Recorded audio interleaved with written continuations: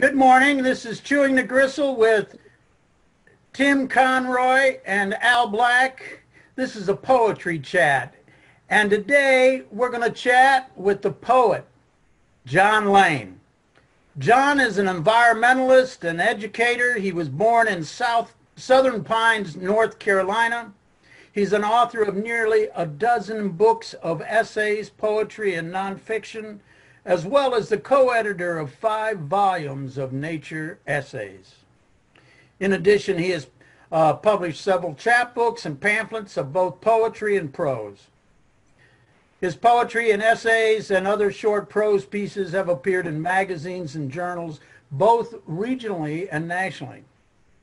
He earned his BA from Wofford College in 1977 and his MFA from Bennington College in 1995.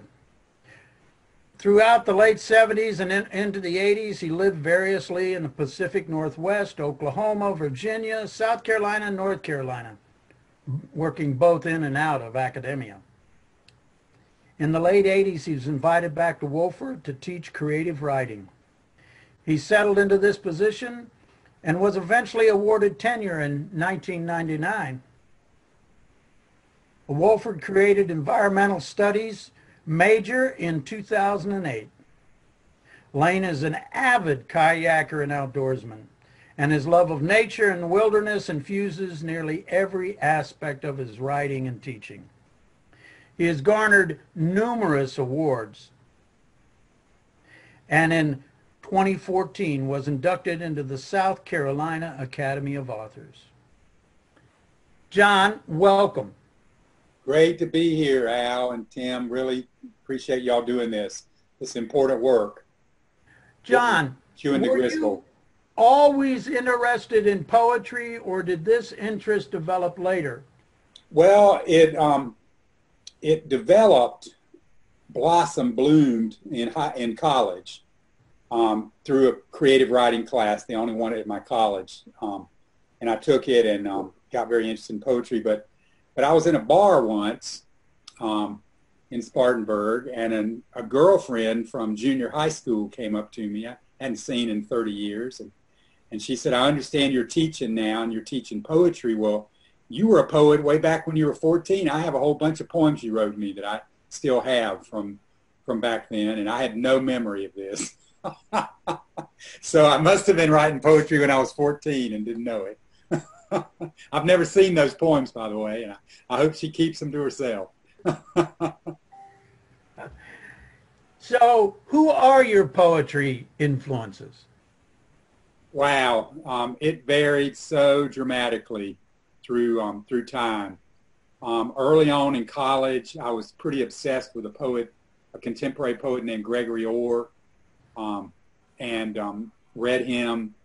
Read all the poets that were popular then, Dickey and James Wright and Adrian Rich, Sylvia Plath, all those poets that young poets were reading then. And then I got really interested in a poet by the name of Theodore Retke, and read a lot of those poems and that. And then Robert Penn Warren and Robert Hass and Sharon Olds. I mean, the poets just keep rolling. And I've always been a voracious reader. You know, everybody tells young poets that they've got to read in order to write. And I think that hasn't changed. I think that most of the young poets today who are good poets are still reading as much as we all three did when we were in college. My college librarian had way too much money to spend on contemporary poetry, and he told me way after he retired that he would buy these volumes of contemporary poetry, knowing that I was probably going to be the only one to check them out. And Wofford's library still has way too much contemporary poetry from that period, probably because of my interest. But I'm really appreciative to that old librarian who's passed now for using his budget to educate me. Hey, John, in terms of your process for writing and your process for revision, can you talk to us a little bit about that and give some guidance to people about how you... Yeah, well, I'm an obsessive reviser. I'm going to reach over here and pull out a folder.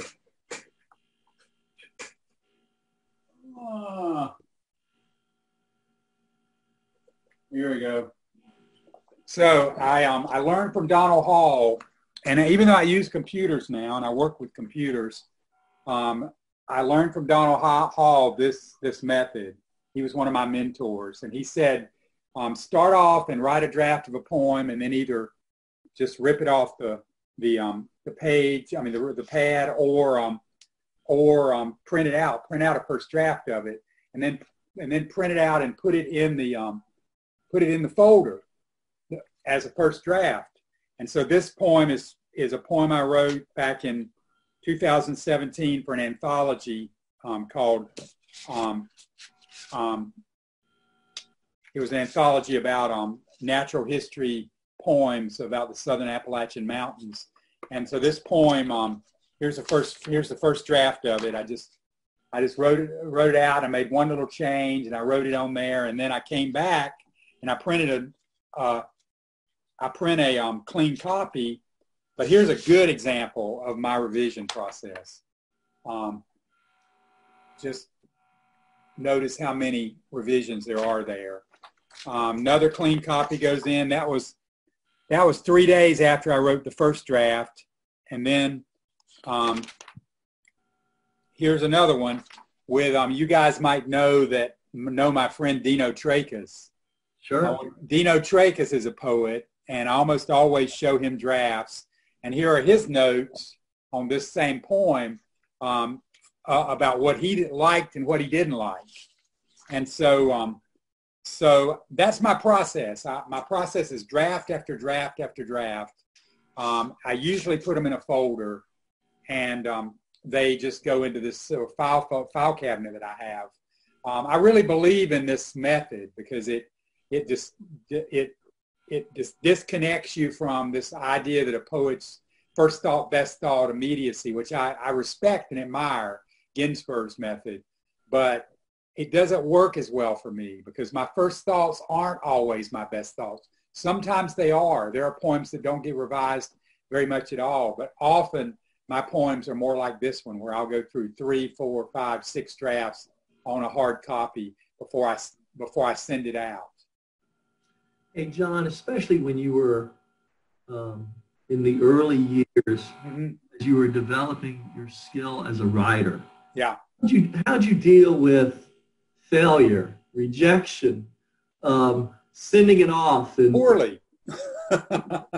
I have a folder with hundreds of the early rejection slips that I received. I didn't throw them away. I kept them. And I think I kept them because I wanted to be reminded of how hard it was and how hard it is now. I've discovered now that most of my poems that I'm publishing now are being published either by people who know me and ask me to be in their magazines, or people ask me often to write poems for anthologies they're editing. That poem that I just showed you is called Timber Rattler, and it appeared in an anthology. And the reason I wrote it was because an editor wrote me and said, here's a bunch of animals that we're going to include in this anthology from the University of Georgia Press, poems about animals. Choose an animal and write a poem about it. And so I didn't have to get rejected. I mean, they liked the poem once I'd written it. But you wouldn't, I mean, I looked at my account the other day for submission, that submission program they use now, and there was 25 rejections in there of poems I've sent out. And I mean, I'm 65 years old, and I've got 5 or 6 books of poems, and I'm still getting tremendous rejections, primarily because the taste has changed so much. I've lived long enough where I've seen the taste change 2 or 3 times, and I've just kind of accepted that. And I'll probably continue to send poems out blindly, but I know that my chances of having a poem accepted blindly are probably 1/10 of what they were when I was 25 years old, because of the way taste has changed. You know, I appreciate that answer, and maybe we can ask you to read a few poems. I just, reread your collection, the old Rob poems, and when you were talking about writing, you had a great poem about rattlers in this collection. Yeah, let me find that. Well, there's a Copperhead poem. Is that the one you're talking about? Yeah, and you have a great poem about cicadas in that poem. Yeah. I'll read the Luna Moth poem and the Copperhead poem. So let me tell you just a little bit about this collection. This came out in 2014 from Thomas Raincrow's New Native Press. They did my collection back in 1994, I think, all the Against the Information and Other Poems. And so I had these poems written about my place up in the mountains, and he released this limited edition, about 300 copies of this book. And the book is about a character named Old Rob, who's kind of a scene character. He's an old guy living in the mountains, and he's got the old ways, but the new ways are pushing in on him. So here's the old and they all go, Old Rob does this, Old Rob does that. Old Rob kills a copperhead. With the snake's tail buzzing against dry leaves, Rob sets about clearing a copperhead from the yard. With hoe in hand, he creeps up as the grandkids watch from the porch. Up close, Rob admires the snake's pure, cold attention, matching poisonous eyes, unblinking, eternal in their stare, a tongue like fire rolling out from this angel come back to draw all close to what they fear. Then the hoe comes down, cleaves head from the hourglass. Rob takes up the serpent's body with the crook and feeds it to the hogs.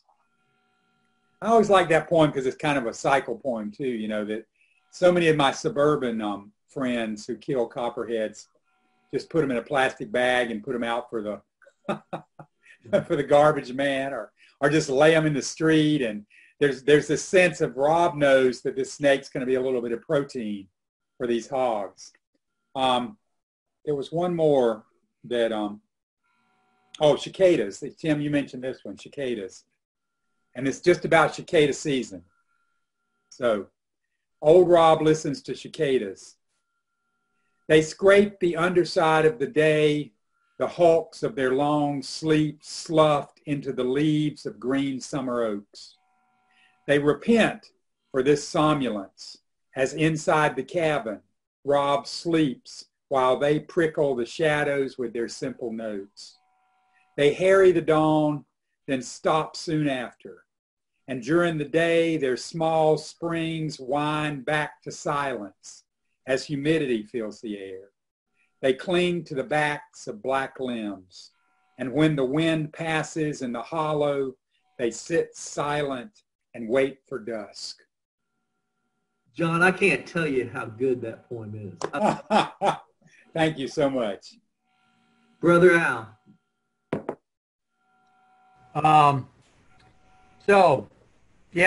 That book was a very interesting book because I feel like I could walk through the country in that neighborhood, and if I met this guy, I'd know him. I would know who he is. Yeah. I wish he was still walking around up there. I was just up there last weekend, and the ghost of Old Rob is still around my place up there, and I'll sometimes sort of get a little hint of his shadow as I'm walking around our place. Yes. So, as a poet, how do your emotions and interests guide what you write, and what kind of projects are you writing today? How do my emotions guide it? I think I always go back to Wordsworth with that idea of emotions recollected in tranquility. I always know that there are emotions behind these poems, like those poems. I mean, there are emotions behind those poems, but the emotions don't drive them. They try to ground them. The emotions, I want the emotions to be grounded in images, particularly, and in sounds. And I hope I did that with I'm very emotional about snakes. I've written about snakes as much as just about any animal, and I love them.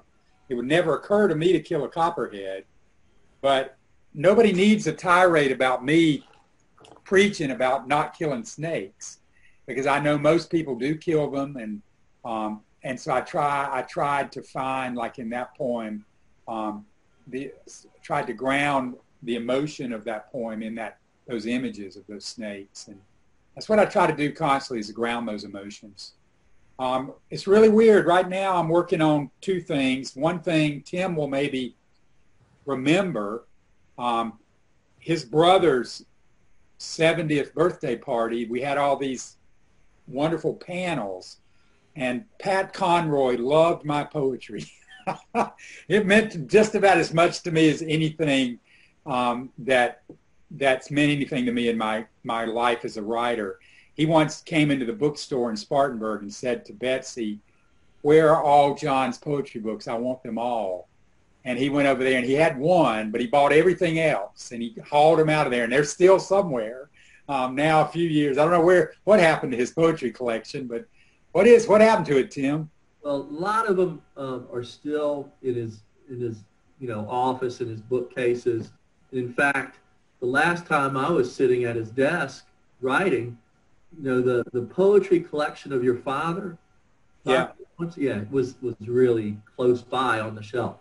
That meant something to him, didn't it? He put them close by. Yeah, and so I'm working right now trying to shape up a long 45-page poem that I actually read at that 70th birthday party of Pat Conroy's. It's called Kingdom and Glory.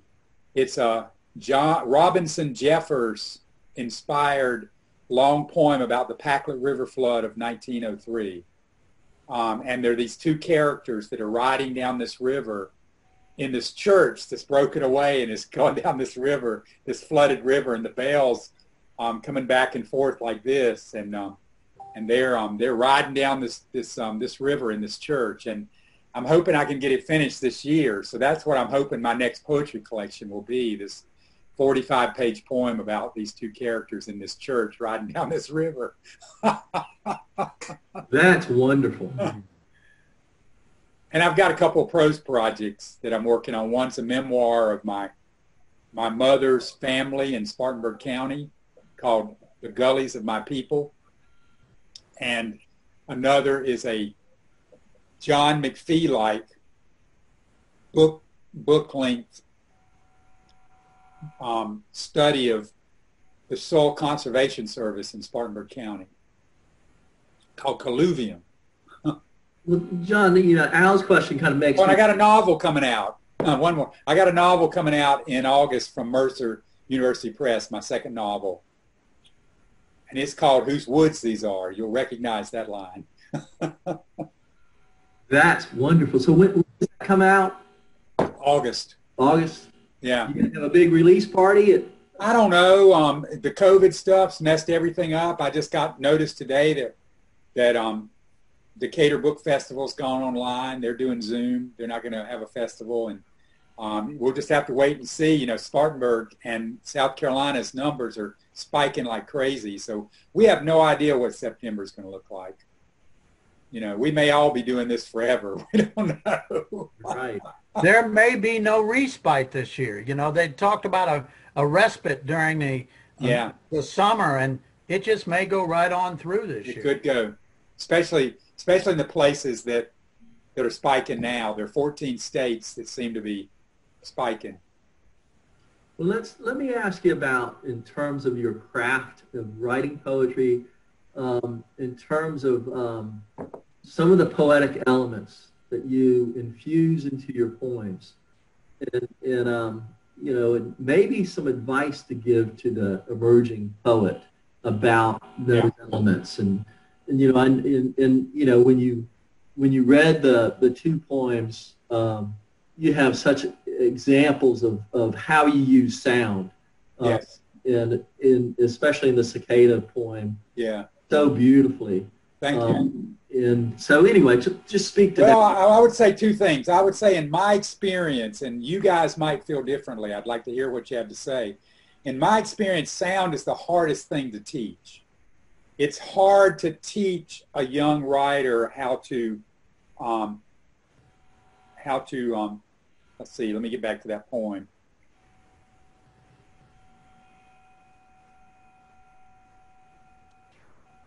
I'm taking too much time. Well, it's hard to teach, oh, here it is. It's hard to teach young writers to have an ear for scrape and side and long sleep, sloughed, green summer oaks. It's hard to teach that. It's almost like that sort of lyrical sound focus needs to come out of some natural perchance. You know, Gregory Orr had this whole theory that we have sensibilities. Each poet's given certain sensibilities, and some poets get a musical sensibility, some poets get a metaphor sensibility, some poets get a narrative sensibility, some poets get an abstract sensibility for ideas, and that it's impossible, it's almost impossible to use more than two of those sensibilities in a poem at one time, unless you're James Dickey or Shakespeare. It's just almost impossible. And so it made me start thinking about, and images. Images, another sensibility. That, you know, I think that my two primary sensibilities that I feel most comfortable with are definitely music, and then maybe either metaphor or image. And music, it can't be taught, I don't think, but maybe it can. Maybe you guys feel differently, you know, teaching the guitar or something. I was told that I would never learn to play the guitar by a guitar teacher because I just am not, my ear's not musical enough, but I can do this with a poem. So, but metaphor and image, one way to teach metaphor is, first of all, you got to teach somebody that got to learn what a metaphor is, one thing in terms of another. But after that, once you teach somebody to notice and to understand what a unique metaphor is, it's real easy to teach somebody after a first draft to just mark through the metaphor they've got, which is often a cliche or what Donald Hall called a dead metaphor, like the linebacker plowed through the line. Plowing's a great metaphor, but fullback plowed through the line. Fullbacks have been plowing through the line for 45 years. The first person who compared a fullback to a plow was making a metaphor that had action and power to it. The next person and the next person and the next person, that becomes a dead metaphor. But if you mark through plow, and I'm not going to come up with something on the spur of the moment, but if you mark through plow and you say the fullback rotor-rooted through the line, that's a bad metaphor, but it's more lively than plowed. Or rototilled through the line. Rototill, rotor-rooter is another. The fullback's a sewer suddenly, and a clogged drain. But if you teach, you can teach a student to do that, to take her pen and mark through plow and make a list of 8 or 10 other possibilities and then choose the one that's the most exciting. You can teach that. And you can also teach it with images.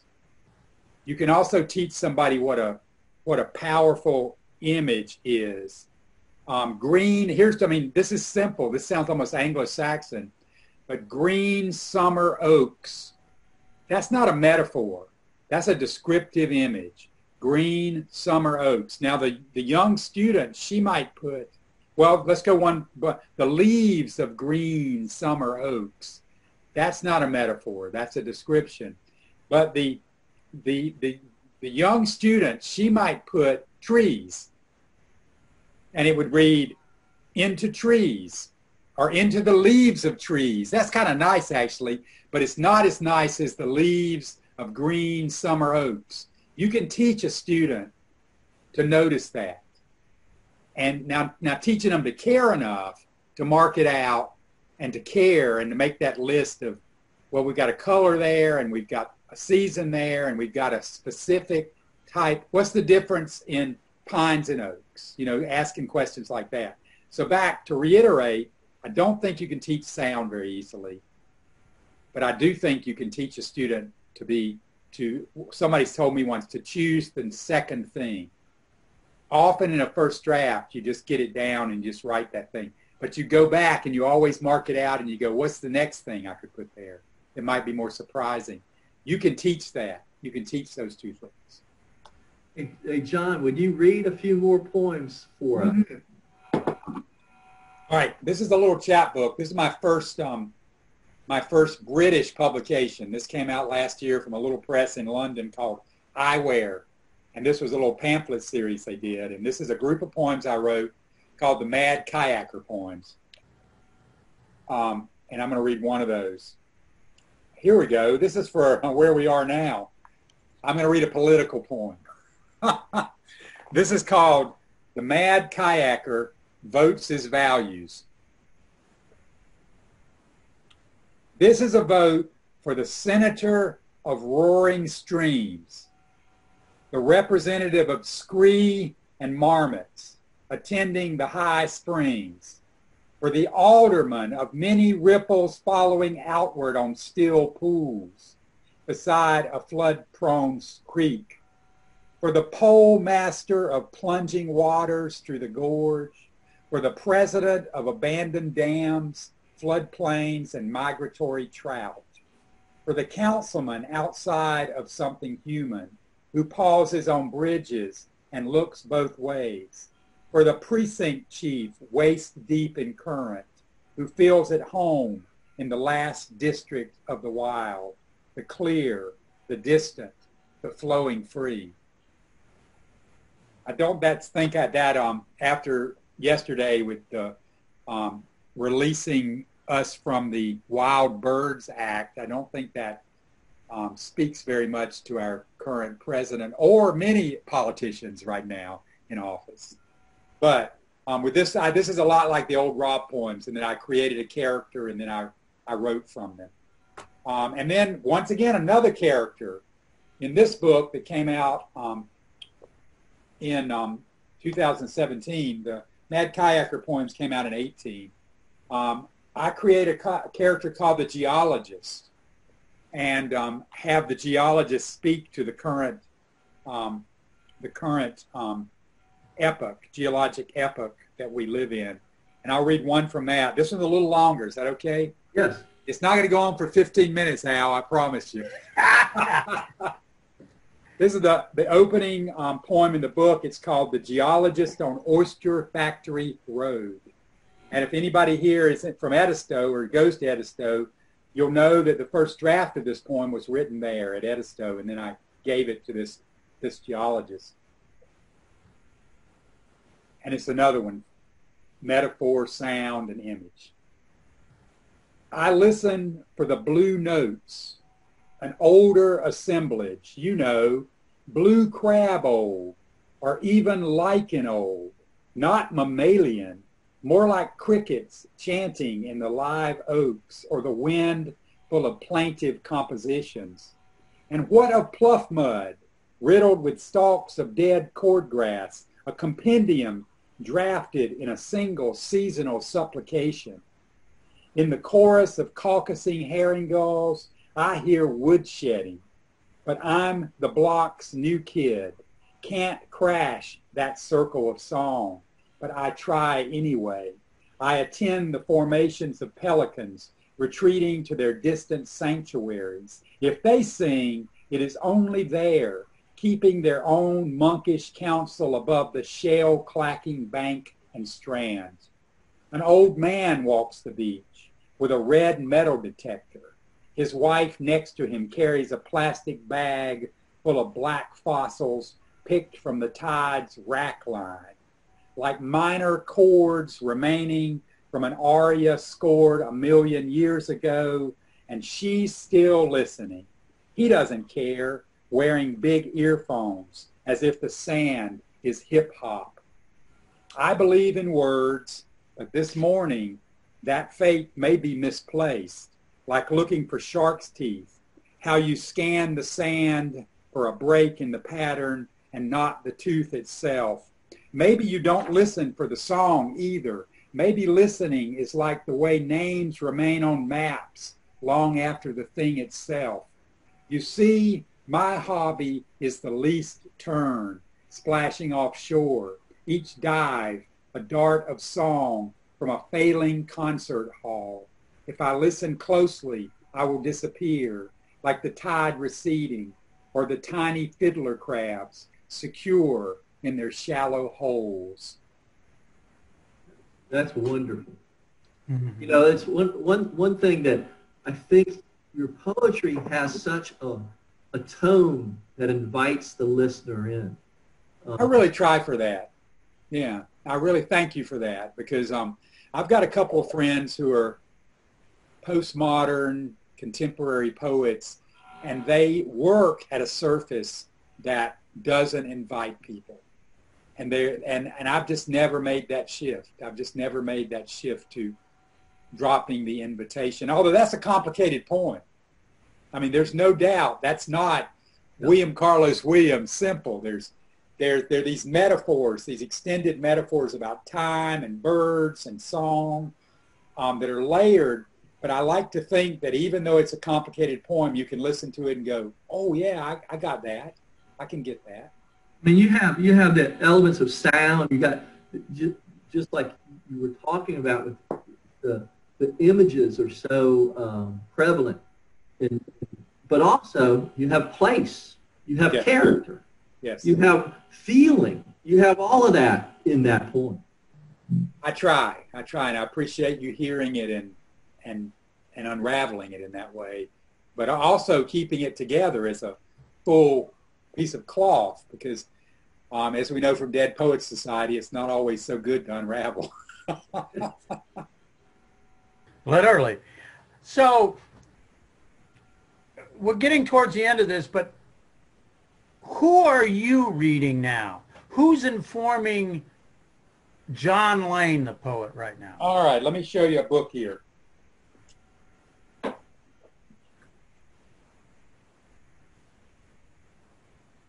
Look how big, thick it is. So there's a Canadian poet that's not very well known in the United States, but he's won all the major Canadian poetry awards. He's in his 70s. He lives in St. John's in Newfoundland, and his name is Don Mackay. It's spelled Mackay, Mccaky, but his name's Don Mackay, and he writes about geology and birds, and has a very, very playful mind. He loves puns, and these poems are all about voice. And I discovered him about 12 years ago when I was in Canada and picked up a magazine in a bookstore, a famous Canadian magazine, poetry magazine, and they had a feature on him in there. And I can't stop reading him. Anybody who wants to just get a real sample of him that you can listen to riding around in your car, go to iTunes and type in Don Mackay and birds. And he has a collection called Songs for the Songs of Birds that he has recorded, bird songs, and then somebody recorded him reading these poems. And you can download it as an iBook and listen to it in iTunes. And I listen to it all the time. And so there's a lot of poets. There's Don Mackay. I'm trying to think of one more one more Canadian poet, Tim Lilburn.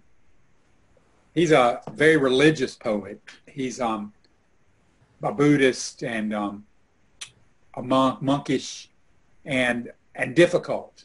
His poems are very difficult, but I really love, this was a book of essays actually of his, but I love dipping into Tim Lilburn and saying, can I get this?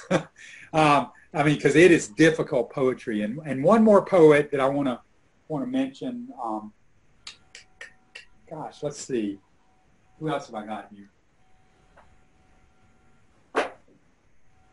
I love another Canadian. I love this book.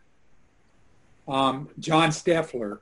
This is a book that is a genre bending book. It's prose, as you can see here. It's poetry, but it's also, you know, prose. And I really enjoy that now. This book, this Anthropocene Blues has got a lot of prose poems in it. And I really enjoy that bending the genre thing right now. John Steffler, this book is about an island off the coast of Newfoundland and his visiting this island. It's very dreamy, ghosty, but wonderful book. So 3 Canadian poets there that most people haven't heard of: John Steffler, Tim Lilburn, and my favorite, the great Don Mackay. This book, Angular Unconformity, you could read the rest of your life. It's just, that's his collected poems. And he is remarkable. Well, John? Is that it? Yes, but we want to thank you, and this has been a wonderful time. And usually when we're done, we just want to ask so much more, but we need to come to an end. And Tim and I really want to thank you. We want to encourage folks to check out Hub City Bookshop. Yes. All of my books are available through Hub City Bookshop, even the Old Rob poems, which is hard to get, and this one, which is hard to get. And definitely these two here, Anthropocene Blues, that's a Mercer University Press book. And then my selected poems, Abandoned Quarry, which won the SIBO Award back in 2011 for the best book of poetry in the South.